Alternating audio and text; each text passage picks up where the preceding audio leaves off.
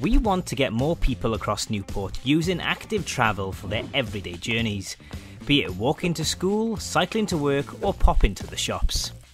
Here at Newport City Council, we've been working hard to increase the number of walking and cycling routes across the city, but we know there's more we need to do to improve the infrastructure. So before we embark on our next round of improvements, we want to hear your thoughts. It doesn't matter if you use our existing routes or not, or whether you currently walk, cycle or drive across our city.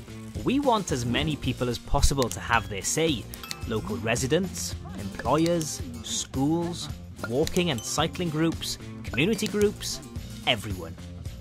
Through our active travel network map review, you'll be able to let us know if you have any issues with our existing routes and what improvements you feel could be made.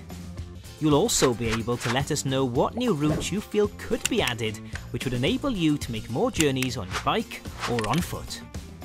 By answering a series of questions, we'll be able to understand the barriers you face which stop you from cycling and walking places, as well as what we can do to support you in making more everyday journeys through active travel. From the data we get, we'll be able to plan our next steps, prioritising the issues and improvements that need to be made, as well as identifying feasible new routes to introduce to our network. The more responses we receive, the better the needs of the whole community will be reflected.